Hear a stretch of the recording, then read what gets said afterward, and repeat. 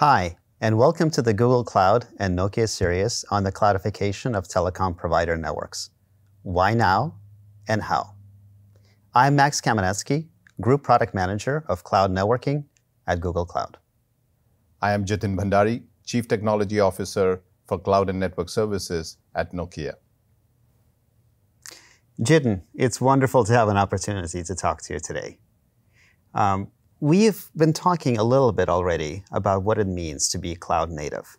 And of course, one of the things that we do need to discuss is what are these workloads that we actually want to run and where do we run them? Do you have any perspective on this? About 3 years back when we started the journey of cloudification and taking this journey next to what we call cloud native for Nokia, and especially for the cloud platforms that we have, which goes across networks, operations, assurance, and the full gamut of transforming the whole telco cloud, one of the first things we did was clear classification and bucketization of these workloads, right? What are we talking about here, right? If you look at that whole spectrum of workloads and applications, they're very distinctively put on classifications. Some are control plane applications, some are user plane applications, high bandwidth, latency intensive applications. Then we have got workloads which are storage intensive, more tie up to the analytics aspects of it, more tie up to the storage of the service providers' networks data and subscriber data in per se of natures. And then we've got workloads that are sensitive to latency and bandwidth and the positioning of that workloads where they sit in the network. So you got to start out with that broader spectrum when you're talking about the transformation. And inside those, it's just not about the networks, it's also about the workloads that are actually managing, operating, and taking care of the networks. I'm talking about workloads in the operations aspects, the assurance aspects, and workloads that actually ties up to the analytics and the big data pieces that sits in the telco space today. So that's what the landscape that we are thinking about when we talk about the cloudification and true cloud native nature of transforming these networks. So one of the things that we often hear is the word containers. Right? So the notion that you have microservices that are stateless, that are reduced to their minimum, absolute minimum size that you're able to run in this kind of infrastructure. Now, of course, there are container systems such as Kubernetes. This has been around for quite some time. In fact, this is something that Google has been thinking about for a very long time. Google open sourced Kubernetes. It still is one of the major contributors to Kubernetes. And within Google, we have been running a container-based infrastructure for well over a decade at this point. Do you believe that in the telecom community, we're ready to have containerized network functions for all of our workloads?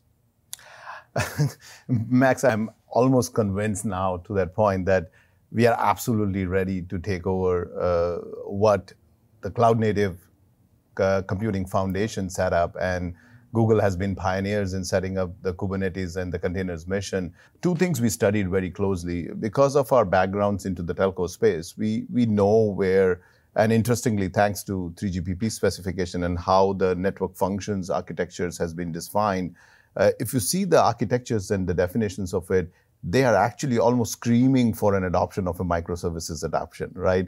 How do you take those implementation of containers? How do you take the concepts of reuse? How do you build and architect these applications from a fresh approach that actually defines scale, resilience, and concepts of reuse. So I'm almost convinced that whether you go into that spectrum that I previously talked about, pick any workload of that spectrum, there is enough proof point that the maximum concepts of reuse, the concepts of microservices and containers can easily be implemented into these applications. But one thing we need to think about, this is not an overnight process. This journey has to start well ahead in advance, re-architecting these applications, what they do in the network, whether they are a control plane, a user plane, or a storage node, or an operations node. You got to think about that.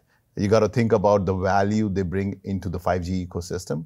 And all these considerations are really important when you embrace technologies like microservices and containers.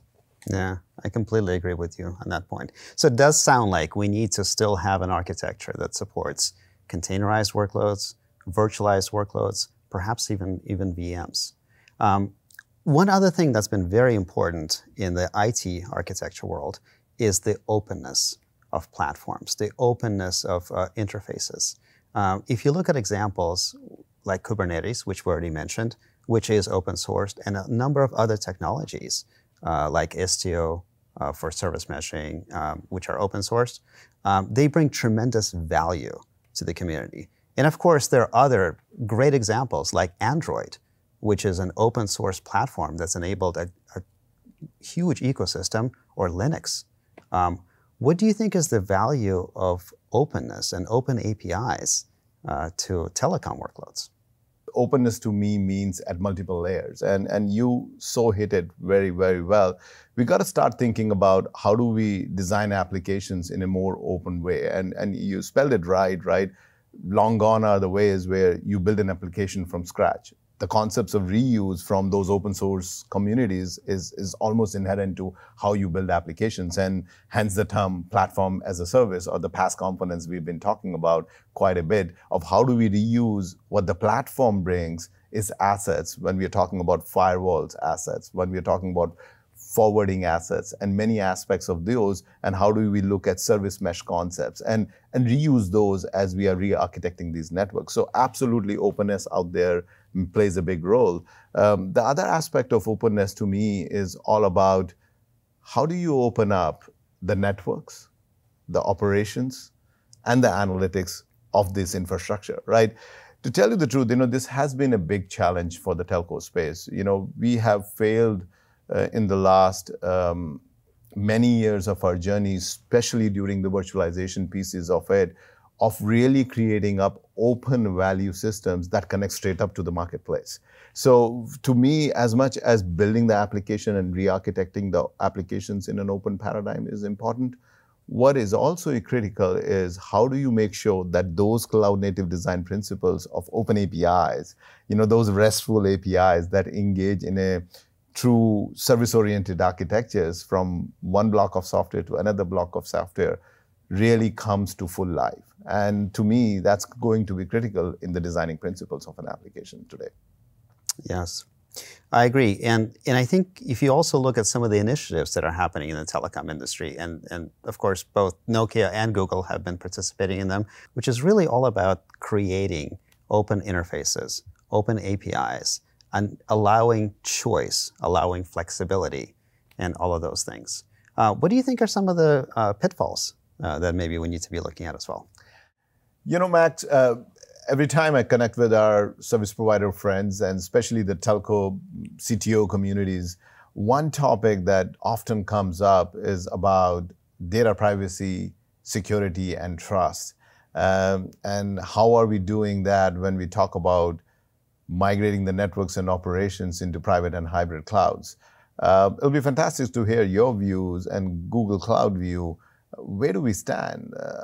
How do we handle that concern for service provider and operators out there? Well, Jitin, I strongly believe that it is a fallacy to think that moving to cloud somehow compromises privacy or security or control. In fact, these are telecom operators are not the only industries that are on this journey to cloud. Look at some other highly regulated industries that are also on this journey. Financial services, as an example. Google Cloud has built in very strong protections for assuring privacy and security. Maybe a couple of points I can make on this. The first is that we strongly believe that the operators will continue to control their networks, will continue to own their networks. They will continue to operate their networks. And the data and the users are theirs. We are merely technology enablers from that perspective. Second, on the security piece, moving to cloud actually enhances security. Consider the kind of investments that public cloud companies, such as Google, are making in security. Whether you look at Project Zero, which is Google's team that has been instrumental in discovering some of the worst vulnerabilities over the last decade, or whether you're looking at the investments we're making in support of the 9 products that each have over 1 billion users, we are able to take these investments and scale them for our cloud customers in providing very comprehensive security. We talked before at the example about the example of Anthos Service Mesh. Anthos Service Mesh enables security at rest, in transit, and as a result, you're able to establish an automatic zero trust infrastructure. This is something that we really are looking forward to working with telecom operators on as well.